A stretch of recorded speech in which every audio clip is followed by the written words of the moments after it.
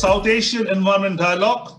Those of you who see this program regularly know that for the last 6 months or so, we have been discussing the outstanding issues of environment and climate change in this region. And the South Asian region is a very important part of the globe where a lot of things are happening in environment and climate change.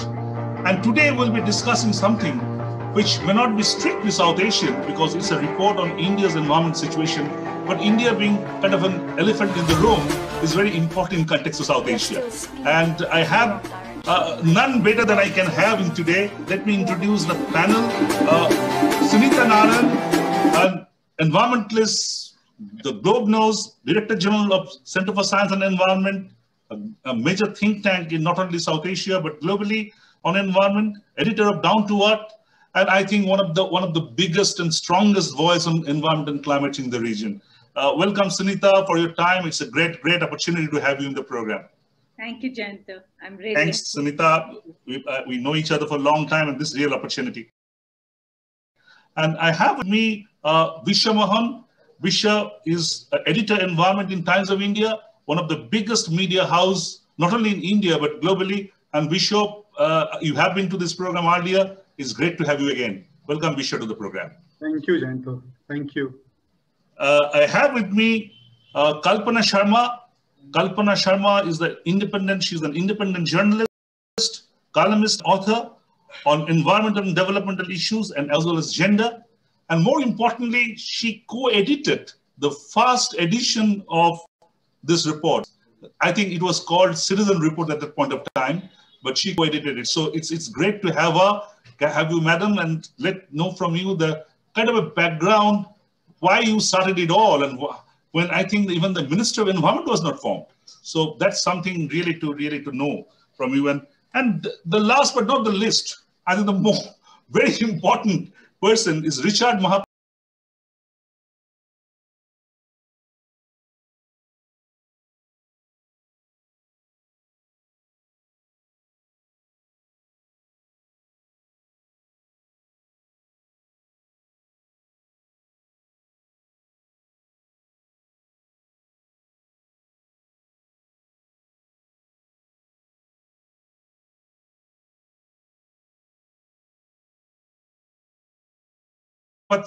Richard is the managing editor of Down to Earth, being a major voice and major person in the environmental journalism in India. And Richard, I think, is extremely important cog in this well. And Sunita kept on talking that how Richard is important to build up this whole report. And really, I'm looking forward to Richard to know the nitty-gritties of it, that how this report has been kind of developed over the period of time. Thank you. Let me start with Sunita. Sunita, this report, this State of Environment Report, India 2021, what are the big trends you feel coming out of it? So, Jayanta, 3 big trends, and I think for your South Asia audience, it's also very relevant to South Asia. Number 1, we are seeing that there is an increased trend in terms of toxification of the environment. Now, we know that as our countries develop, as we industrialize, as we use more coal, as we burn, as we have more motorization, the impact of that is in terms of increased pollution. It happened in the rest of the world as well. It happened across the world. If you think of the London smog incident, if you think of how polluted the Thames or the Hudson were, it's the same situation with our rivers today. And what the state of India's environment shows us is the trend in terms of pollution and toxification is not changing. It is becoming worse and worse. And that clearly tells us that as our countries are industrializing and as economic growth is happening, the burden on pollution and therefore the burden on health of human beings is increasing. And this report also therefore tells us that this is in spite of the fact that our governments, our judiciary has played a very big role in trying to control pollution. But it is still not being controlled. And therefore, what we are pointing to is the fact that we need a different approach in the management so that we can actually find strategies, unlike the rest of the world, where they first polluted and then cleaned up. Countries like India, countries like Bangladesh, countries like Nepal, Pakistan, we cannot afford to first pollute and then clean up. So we need strategies in terms of how we can reduce, how we can grow, but without pollution.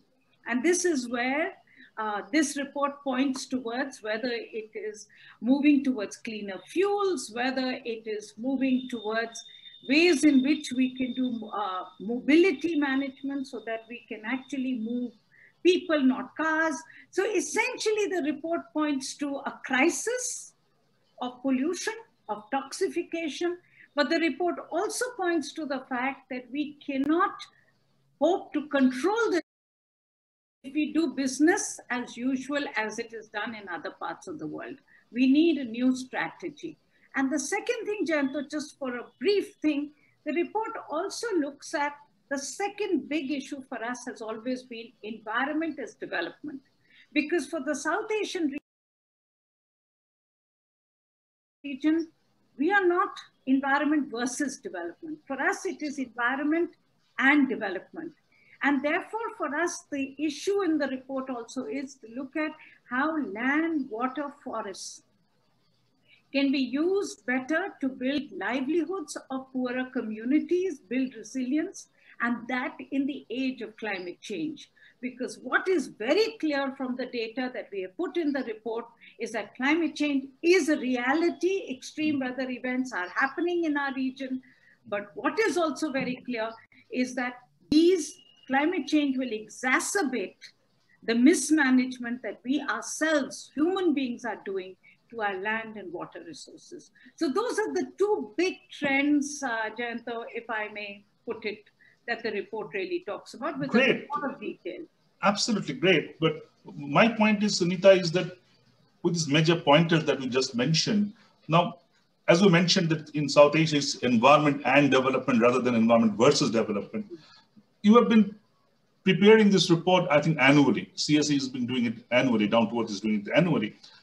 What do you feel? Over the years, the situation has been kind of in a similar equilibrium, or it's going down or going up? How's the overall general assessment? I'm not kind of picking up in singular points, and generally, what do you feel? I mean, Jayanta, in South Asia is too complicated to come up with an assessment like that. Anything which is right is also wrong in South Asia, okay? Anything which is white is also black in South Asia. So I can only say to you that our assessment is very clear that overall things are not getting better, that COVID last year is also going to have major impact on the health and the livelihoods of people, is going to push people further into poverty.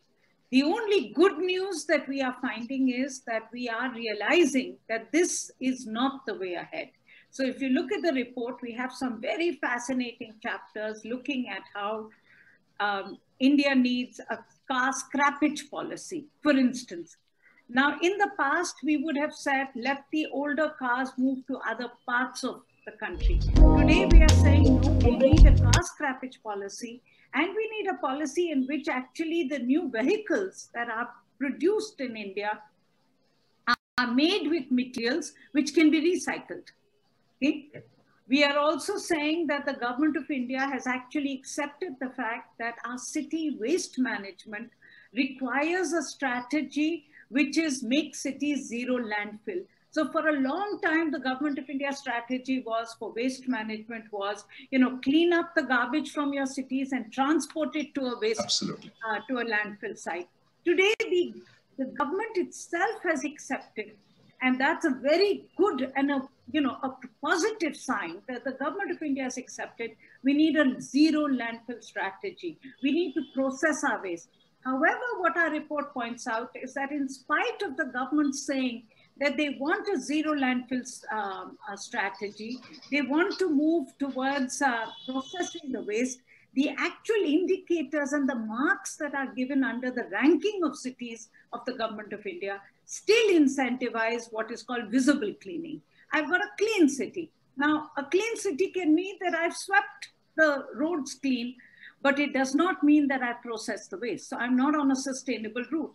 So I think what the report points out is both the problem, but I think more importantly, the SOE 2021 talks in every chapter on what is happening in terms of the implementation of the solution and how are we moving towards it and what more should we do.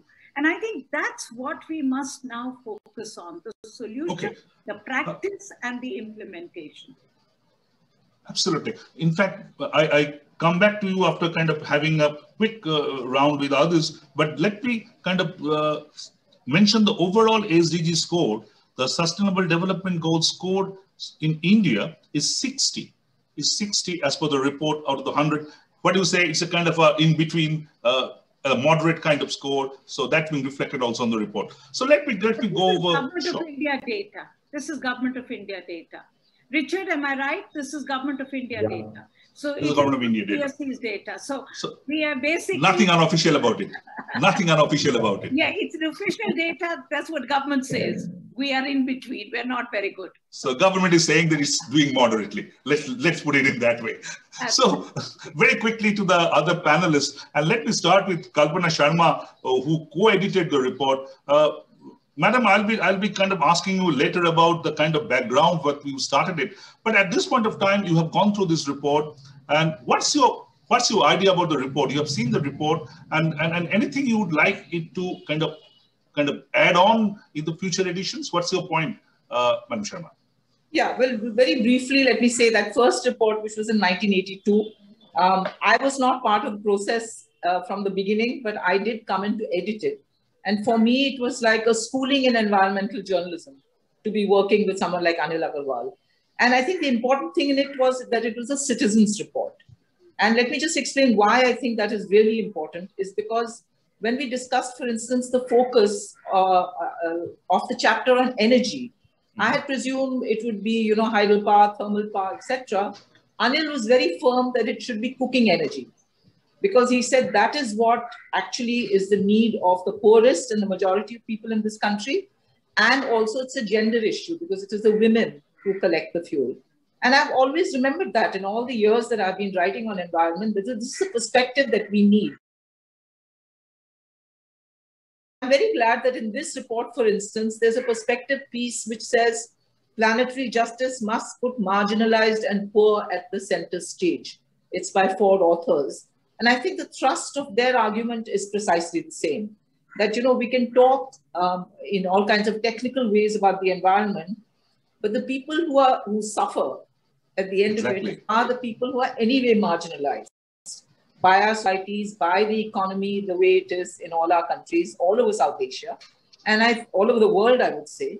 And it's very good that CSC has stuck to that original brief, even though this is not a citizens report in the way the first one was conceived, but the thrust of it remains very much the same. And I'm personally very glad for that. You would like, Madam, anything to add on to this report, or do you think it's fine? It's doing fine. There's nothing required to be added on. I think, I think that perspective that the first report brought in, it's a very difficult way of doing it, because you have to get reports from on the ground from groups, often community and activist groups who don't know how to write, who send in the information. We went through this painstaking exercise of taking official government data, but also trying to find independent sources and match them, and rewriting what the group sent us, because obviously it was not in a form that could be put in. But I think it was richer. So it's a very, there's a couple of things on habitat, I can talk about it later, where I think this kind of thing can be done. Okay. Great. Viswa, your take. I think we journalists, we are often having a problem, especially in India, the quality and quantity of data. So having this kind of report, which has, I think, enormous amount of data, what's your take on it? And how you think it can be what's your suggestion about taking it further forward? Viswa. We journalists love these kind of data. Whenever you find absolutely. You can do 100 stories out of this report. It's right. fascinating. It's fascinating, absolutely. Please. 100 stories you can do. Eating, they just give it to you on a platter. Yeah.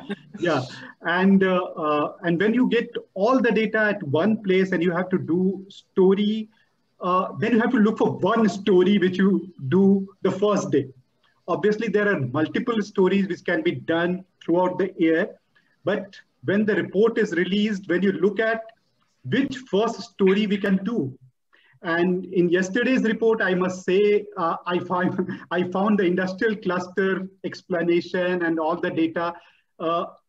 Maybe the policymakers and readers would like to read what happened to our index process and where we stand vis-a-vis 2009 performance is concerned. So when we look at the data, it was sad to look at the data in the sense it gives a very bleak picture of the air, water, and land contamination situation in the country in the last 10 years. So the very idea of the CPCB to come out with this index to tell the people how we are improving, but we have not improved. So from journalist point of view, we generally look at these data and would like to tell the policymakers where we stand. So I found this data yesterday quite interesting, and all over the report, there are a number of things which... In fact, exactly. I'll be coming to those. I think that those are great data and growth. In fact, we journalists are a bit of a sadist actually. If you have a good data that government doing very well and like that, that doesn't sometimes cut eyes with your editor, and you have to kind of have looking forward for those loopholes sometimes. But these are great data and these are great report. I worked on this air pollution part of it. I think it's a very, very important data in there. As you said, you were working with the industrial pollution. But great, anything you want this kind of in future more to be added? Your suggestion and anything on that? Jayanta, I would like to tell Richard about one thing. When I was looking for the industrial cluster data, though scale is there, all the industrial clusters performance scale is there, it would have been great if the exact index number would have been there in that report. Though Sunita's team, Richard's team's always been helpful with all the additional information, but when this kind of report will go to the people who don't know Sunita or Richard, they would like to read something directly from the report. So in that case, it would have been better if we could have provided the exact index, though scale was there. And when I was looking for the story, obviously team members of Sunita and Richard helpful in doing it. And I would say this kind of report is a mirror to the government, mirror to the policymakers, what they have been doing. So these kind of reports always helpful, not only for journalists, also for policymakers. Absolutely. If you visit all the ministries, if you visit the Environment Ministry, in every room, you'll find this report, the previous report of CAC, the Down to Earth report. So it's a mirror for them, and what they have been doing, it reflects there. So it's wonderful to have. Great. Question is, Viswa, whether they are keeping the mirror towards them or away from them. That's the whole question. But let go to Richard. Richard, this report, it's a wonderful report. Let me congratulate you. That's a wonderful report. Now, what else you would like to do in future with this report? Anything you have in your mind yourself? See, it's an annual affair. The report comes, as you said, that it's a mirror. And our primary goal is to disseminate, and if I can say that if you hold the mirror that side, we are holding that.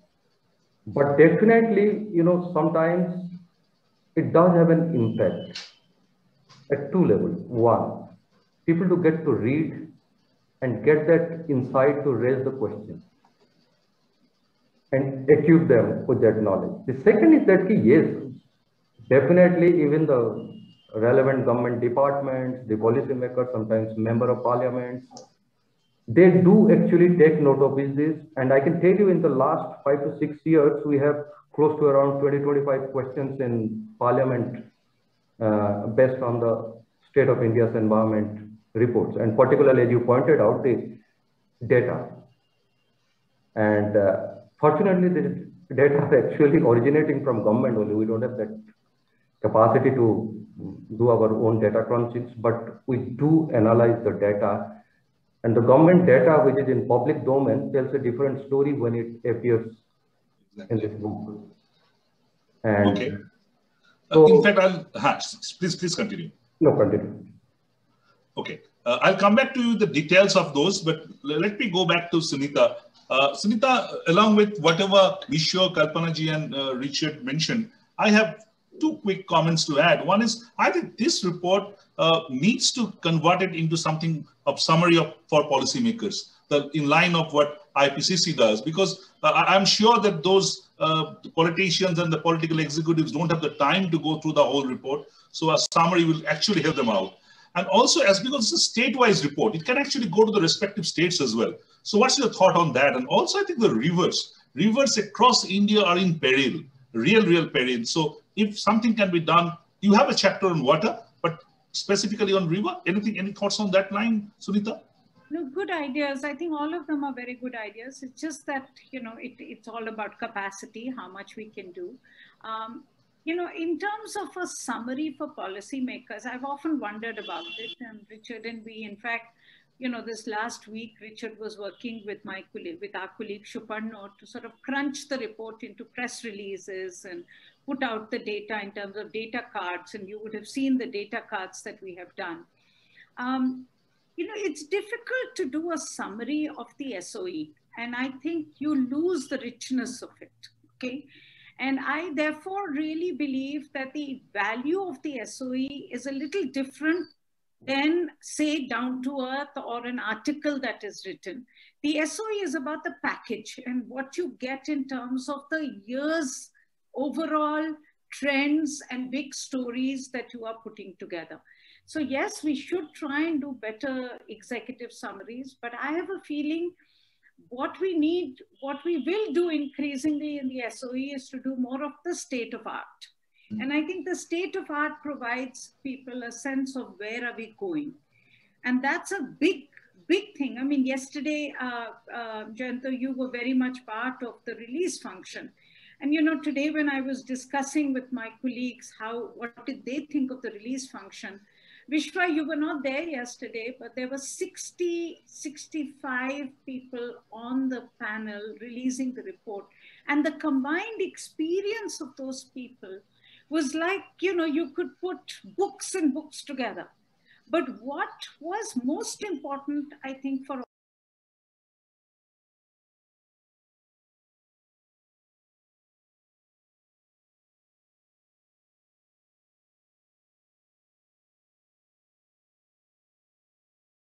all of us was to understand how the SOEs had influenced. And I find when I go to give lectures, often to say IS probationers or anyone, everybody basically, the SOE is a report which allows a generation to change in the way they look at things. And I think that's where the perspective that Kalpana talked about to me is most important. Because I am always, and Richard and I work together very closely on this, because I'm always very worried, Jayanta, that environment is becoming more and more of a techno issue. And people are basically looking at environment without the politics of environment. And therefore, if you look at the whole breed of environment, what I call the middle class environmentalism, which is growing in India, it has no politics. It doesn't understand the issue of environment as Kalpana does, or you do, or Viswa does, which is about the politics of environment, about the marginalization of people, about the right to take decisions of the poorest, about the need to look at not in their backyard. I mean, I'm finding it so bizarre today, Jayanta, that I'm getting this backlash from middle-class environmentalists about farmers. And, it's the farmers who destroy the air pollution of Delhi. And I will not name the person. Kalpana knows him very well, a very senior journalist, writes for Viswa's paper, a very, very, very, very illustrious columnist. He wrote a recent Sunday column where he said, oh, look at these people, the farmers destroy air pollution in Delhi. How can you be protecting them? And I can tell you, Jayanta, this is the same person who, when we were taking on the campaign against diesel cars, he fought us to say diesel is not a pollutant and I have the right to drive. So when it comes to middle class, it's all okay. I have the right to drive. I have an SUV. It's a Mercedes-Benz and so it's clean. But the farmer doesn't have the right to pollute. Okay? So I think it's very important that we continue till as long as we can, Jayanta. I think the most important thing for us in CSC, in Down to Earth, is to make sure that as long as we can, however strong our voice is, and it will not, I mean, you know, the new market forces are very, very strong, but our effort will be to keep this question about justice, marginalization of the poor and the politics of environment as strong as possible in spite of all the efforts against us. Great. Before I let you go, Sunita, a very quick response from you. Politics is a big player everywhere. India is even more than that. Many elections coming up in various states in India. There's a report being reflecting on each of the states. But we find our experience is hardly these data get reflected either in the manifestos or in the campaigning process. These are being kind of an outsider, but these affect the people. Jayanta, you know, I think we should stop asking that question. And if you have any experience, please look at the bitter experience we have in Delhi. As soon as air pollution became politics, it has become vile. It has become vile. Okay?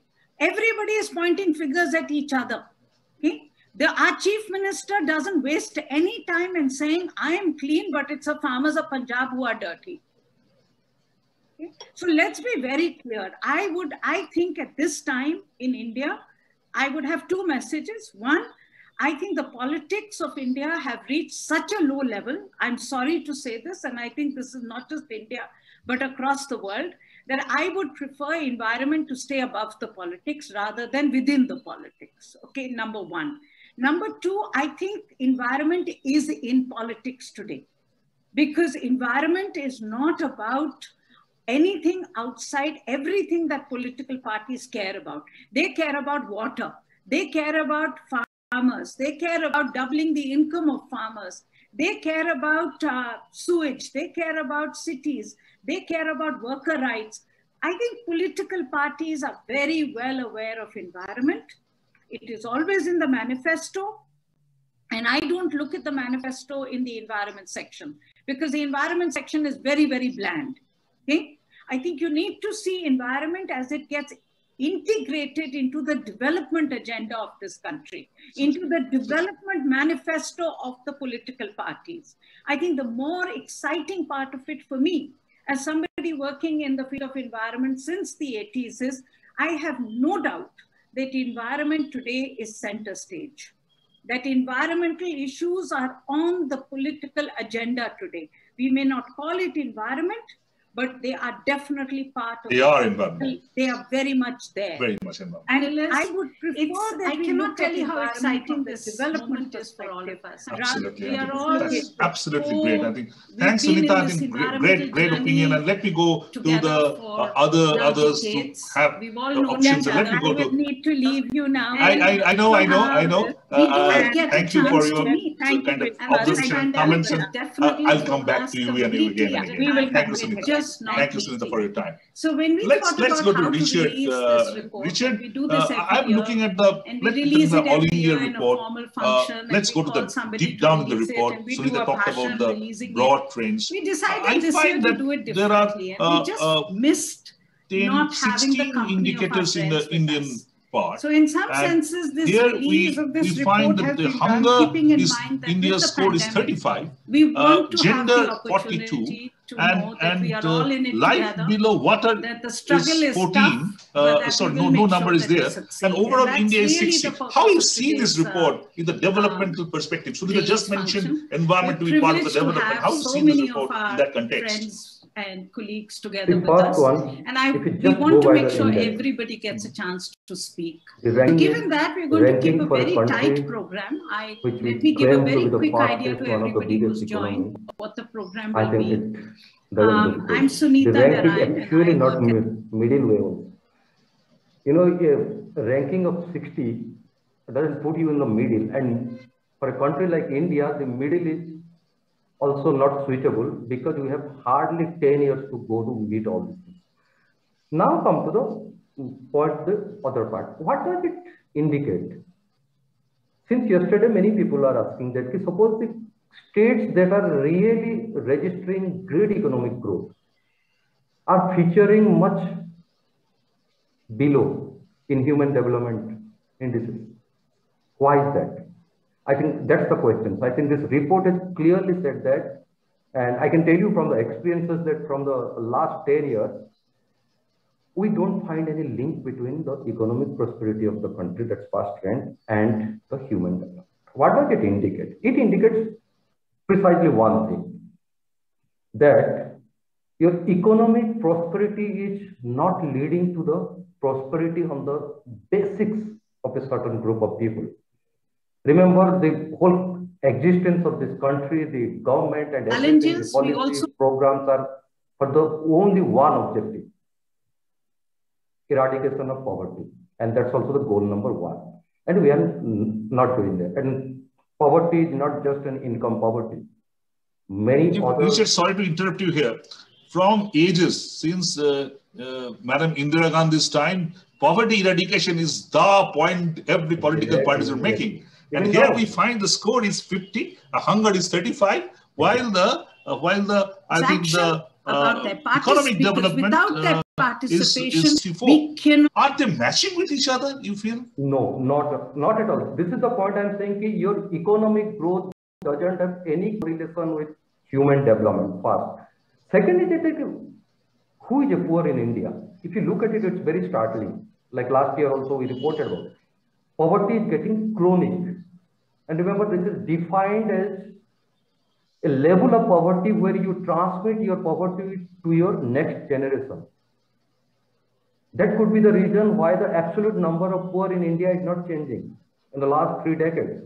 It means if your parents are poor and you born in that family, you have chances of remaining poor forever in your life is higher. And that is chronic poverty. And what we are seeing that particular geography, particular group of people that all these reports are showing that are not happening. So why is that? If your economy has, 5-fold growth. And Richard also here, I think this report saying that, sorry to interrupt you again, this report is also saying that due to COVID, you have the new group of poor and the climate change also triggering new group of poor. So you add on to that already poverty that you are having. So things are not very rosy, not very hunky-dory. Yeah, very much. If you just remember last time, India has stopped calculating its poor since 2011. And that's a global problem. So I'm not touching that. So we don't know who is a poor. But last year, we were supposed to have last year, the official estimate of poor in the country, the report was leaked, but was junked. And what that leaked report showed, actually poverty. Okay, let's take this point to Viswa and Kalpana ji, and then I'll come back to you for the other parameters perhaps very quickly. Viswa, this is a very fascinating point that in one side we aspire to be a 5 trillion economy. We're talking about our economic developments. In the other side, the poverty is still 50, the score is 50. So you're just being average, despite from Indira Gandhi to Narendra Modi, everybody talking about poverty eradication. Our hunger is 35, despite having so much food grains in the country. How you see this? This is a complete mismatch, Viswa. This reflects how odd distribution of wealth in India is. And this is not only an Indian problem, this is a problem elsewhere in the world. It means whatever we have been doing, it's being cornered by those who are privileged. Privileged in terms of those who have lands, those who have resources. I'm just giving an example, I think, and it applies to everyone sitting here. For example, we all have our ancestors are from the rural areas. They used to have land And since they used to have land, they have enough resources to sponsor our education. So now what happened, even after so many generations, our families have land, our families, we all got education and we got job. So we are here. But the people who were landless, still landless. So it's a kind of, this is the model which is there everywhere. And this is the problem, because really every politician, everyone talks about eradication of poverty, but how they will eradicate the poverty, no one actually working on the ground how to do it. They're not working for the people they're supposed to do it. People from our middle class people join politics, middle class people join college, universities, but the population is not as swift as it's supposed to be. And that's a very interesting thing, is Richard was just mentioned that the data is almost stagnant over the last many years. It means that you cannot really drag back people from poverty to kind of a upper than the poverty level. So it's almost kind of in the same stature, despite this slew of government programs, the thousands of crores being kind of put into the system. This is not being acting. So is the government system acting actually to eradicate poverty? That's a big question coming up. Yeah, basically what I think, my experience in the journalism shows that whosoever, if the poor is getting benefit, all are the default beneficiaries. Politicians do it for their own politics. The people are just the default beneficiaries. Okay. It's very important. I'll come back to you for the other parameters, but let's go to Kalpana ji here. Kalpana ji, you have been writing about the developmental issues you mentioned about at the initiation when you, Anil, and kind of worked on this initial report. Since then, generally, not only this report, this poverty and this whole issue, how you feel that, has it been really been kind of taken care of, or all these are political slogans we hear about eradication of poverty? I mean, obviously, as we have already discussed, obviously it has not been taken care of. And I think this idea of anything percolating from above to below, let's forget it. It doesn't happen like that. And we've had economists like Amartya Sen, Jean Drèze, and others who've talked about how you have to build human capital for, to overcome poverty. And yet all the programs that actually will do that are the ones that are often neglected. You know, the Rural Employment Guarantee Program, for instance, which people had to fight to get. Even today, it's one of those that constantly you have to keep saying to people, to the government, that this is where you have to put income into the hands of the poor, you know, and you build assets also at the same time. So it's not charity that is needed. And at the same time, even, this thing of skill development. Who are you doing this for? So dole politics is not working. Yeah, I mean, dole politics is not working. There's a lot of sloganeering. And, as we're discussing the environment report, let me just say that, there's no better way to understand this than the manner in which environmental issues have been handled without this perspective of the poor. Because in 1982, there was no environment ministry. But there were slogans about the poor. I mean, we've always had this thing in India of talking about the poor. In 2 years after that, we had Bhopal, which is still considered the worst industrial accident that has ever taken place. Bhopal was illustrative of precisely this, of a policy of location of hazardous industries where you did not pay any heed to the fact that there was a poor colony right on the doorstep of Union Carbide, where the majority of the fatalities took place. And to me, it's appalling that today, in this report, on the whole issue of industrial pollution, we're back to where we were. Exactly. Absolutely. And not just a number that there are 88 clusters where are these 88 clusters? I will tell you, the majority of them will be where there are poor people living. Exactly. They are Absolutely. The ones who You hit the nail. Let's bring Richard here. Richard, this is fascinating. What Kalpana is just mentioning, that if you look at the kind of industrial sectors, Viswa spoke at the beginning about his report on the industrial sector, and Kalpana just mentioned that you look at the poverty, you'll feel that they are kind of superimposing on one itself. What do you take on that? We had a Bhopal but it really didn't kind of cater to the kind of reaction or response, institutional response, so to say, what we should have happened. And what are the other red lines of the report, as you find? Very quickly, Richard. I think another red line, this is being still we are in the middle of the pandemic, as it has opened also with a special pull-out, the section on the pandemic. You know, like all the challenges in the contemporary world, whether it's climate change or the pandemic or anything, these major global events do have class and caste bias. They impact the poor the most.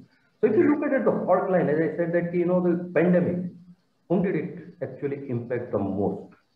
And as it pointed out, you have a new chip, you are adding new poor to the already large section of the poor. Second, like we are creating a pandemic generation, as this report shows that, quoting various studies that, by 2040, those who are born now will be joining the workforce. And that workforce will be actually stunted. And why is that? It is very clear that those who are poor have already suffered due to the pandemic. Then the second is that now, as the overwhelming crisis, government tends to actually just react and give some relief. Okay. So this is one red line. Other red lines you feel, Richard? The other, I tell you, come to this. The other, actually, the big one is that overall ecological degradation that this report points. And why I'm telling you it's a red line, it's not just that pretty trees and tigers kind of things. It's because India's biodiversity definitely in peril. The degradation is too high. And why we should be concerned is that this biodiversity is the main economy of India's poorest communities. So these are all linked. These dots are all being linked. These dots are all linking. Yes. A forest precisely contributes 80% of a tribal person's. They depend on nature for survival. Yeah. Okay, I think two very important points. I'll come back to you, but let's go to Viswa. What, according to you, are the red lines or the real point of concern from this report, Viswa? Look at the basic issues, just basic issues: air, water, soil contamination. If you look at and look beyond industrial clusters, air pollution is there.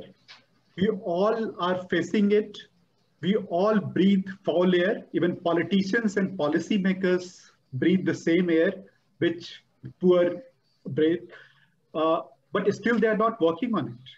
So this is horrible. If you look at Delhi's situation, and not only the Delhi situation, the entire Indo-Gangetic plain, the same kind of topography and same kind of problem, they're actually not working on it. One policy decision leads to another policy decision, leads to another policy decision. As Sunita earlier pointed out, politicians are actually not working on it. Though there is a lot of awareness due to air pollution, water pollution and all. So people, through their voices, people have started asking questions to politicians. So now they're just responding to it in a very, very sketchy manner. So I think whatever these data shows, it reflects that we are not at all working on addressing those issues. Okay. The basic issues of air, water, land contamination, we are not actually, we are not. And I'm just giving an example. We had, Sunita also pointed out about the farmers' involvement in air pollution and all. I can give you an example why farmers have started burning stubble. In fact, we introduced the policy under which they have started, they switched over from the wheat to paddy cultivation. So it's the government which incentivized them to go for paddy. And that in turn. Thereafter we introduced, once we introduced paddy, then they will have to depend on the extract water, more and more water. When we started depleting water, what the government did in Punjab and Haryana, they came with a law which says that before that period, you cannot sow paddy. So what happens, the paddy sowing period extended from mid-June, from early June to mid-June towards the end of June. And when they have started doing this, the period between the next sowing and the harvest is so little that they have to depend on burning a parali. So policy decision will have to take care of all this. We cannot blame the people who are actually doing it. Exactly. I think very important. I'll come back to you, final kind of question round, but before that to Kalpana ji. Kalpana ji, according to the red lines, for example, gender equality, all said and done, is still only 42. The score is 42 in gender equality. What's according to you, kind of, are the red lines in this report?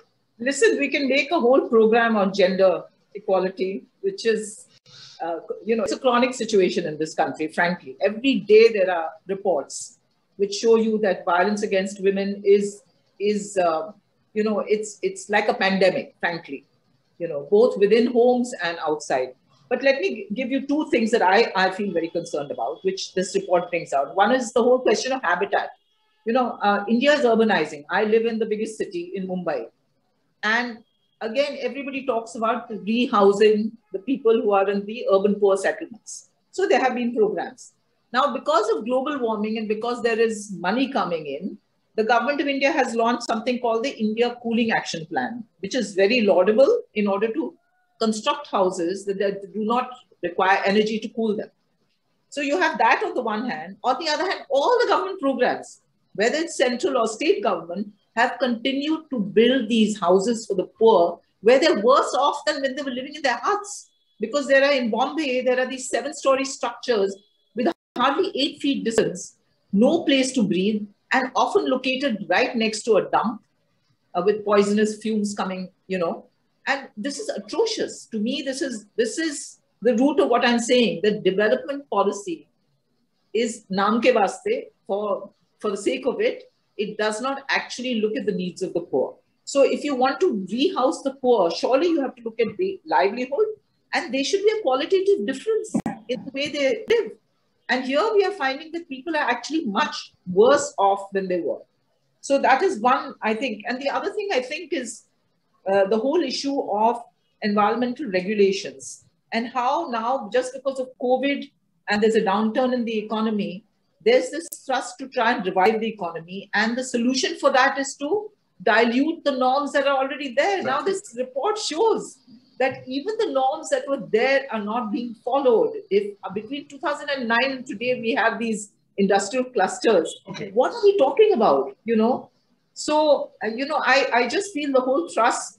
And so more compromises. And let me say a third thing, because a number of us are environmental journalists. I think we must look at the fact that the space in the mainstream media for the kind of reporting that did take place during the 80s and the early 90s on environmental issues, which all led to advocacy and pressure on government to try and change things, has virtually disappeared. So pollution has not disappeared, as the report shows. Environmental journalists are very much there, and they're not finding the space. And many of the environmental journalists today are still those who Anil Agarwal trained in those early years to ensure that. So I think, the media structure in a democracy, how do you put pressure on government to change policy? Okay. So let's go to Richard for a quick round again. We are talking about the negatives, but there are some positives in the report as well. Everything is not black. I can find that there's a score of 72 in the number 16, which is peace, justice, and strong institutions. There are other good scores as well. 88 is the score in clean water and sanitation. So there are a few positives as well, Richard. Yeah, definitely. I think on the institution part, India definitely, whether I should say in past tense or present tense, but definitely I think we have good institutions. Division of work, the judiciary, the executive, legislative, and many institutions have been created, whether they are effective or not. These rankings are, if you look at it, that institution per se. The presence, existence of an institution, that's why on this parameter we always score quite good, that way. So we cannot compare. And also on the water and sanitation part, has a very good score, 88. Yeah. Sorry, which one? Water and sanitation. Yeah, and water and sanitation. See, remember the Prime Minister taking a personal interest in and the Swachh Bharat mission, and that was a global SAM for so was largest number of people defecating in open in India, and apparently we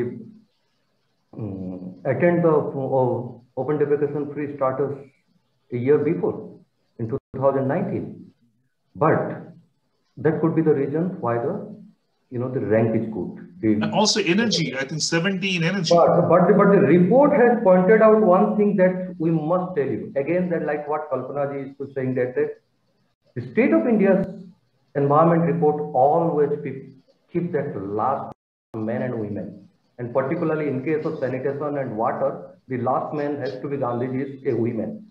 Exactly. And if you look at it, the report has very clearly said that the easiest part of building toilets has been achieved. Now what about getting water to use it? Okay. Whether women will now walk 700 kilometers now a year just to fetch water for the toilet, extra to the fetching the drinking water. So it's adding another 700 kilometers. Richard, very quickly, we're running out of time. Is that energy, I think your score is 70. Do you feel it's a solar to do something about it? The kind of dominance of solar and the government kind of policy on solar, going big on solar, is to do something about this score of 70? Yeah, the energy basically has scored this much for 2-3 reasons. Yes, definitely the focus on the renewable energy, and particularly, to decentralize it and these things, it's managed. That's it. I mean. But very quickly, the Ujjwala scheme and the cooking. Oh, okay. That declaration itself actually jacks off your ranking. Okay, that puts it up. Okay, great. Very quickly, we have just 5 minutes. Let's start with Viswa first. Viswa, how you want this report to be utilized by the government, and what do you think needs to be done to push government to kind of utilize these findings? Because these are very, very important findings, not only on environment, but as Sunita said, everybody said, on developmental sector sources as well. What's your thought about it? How government should use it? Yeah.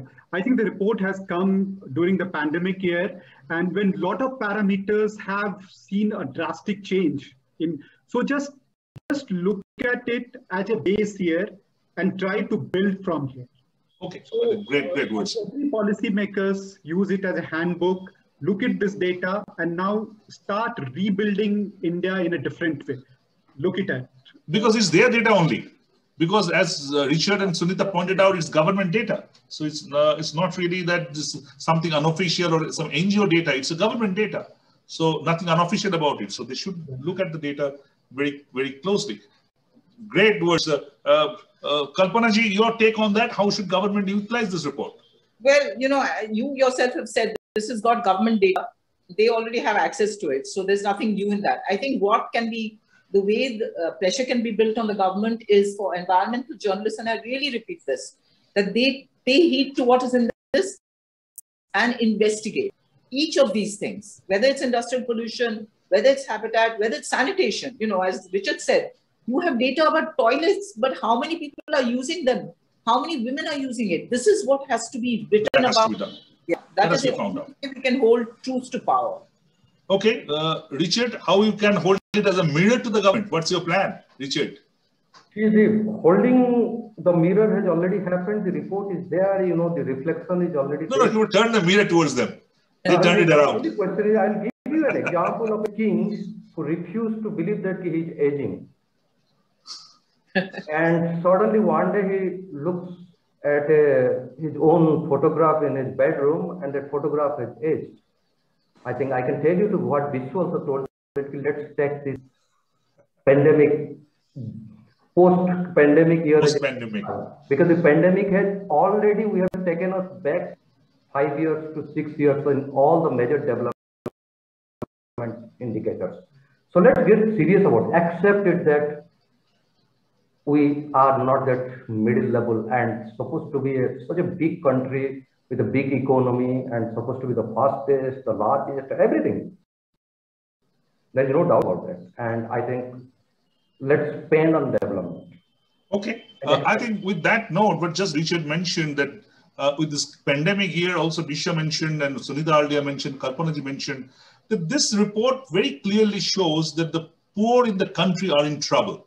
And if you look at the dots, be it the industrial sector, be it the air pollution, be it the climate impact, poor are there who are feeling the brunt of it across India. And if we look at the state data, I saw the report very closely. In every state, many of these indicators are in trouble. So it should hold as a mirror to the government.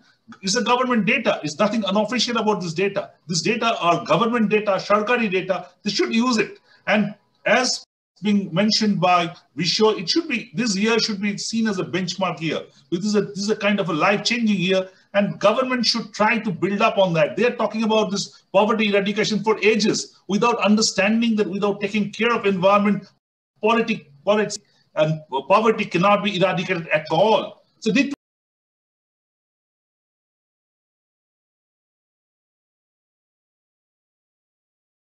to understand that poverty has that linkage with the environment. So with all this, another day, another time, thank you everybody for your time.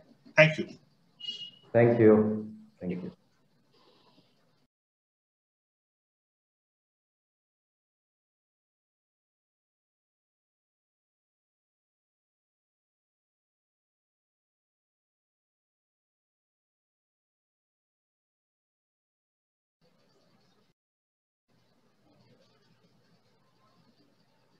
Welcome to South Asian Environment Dialogue.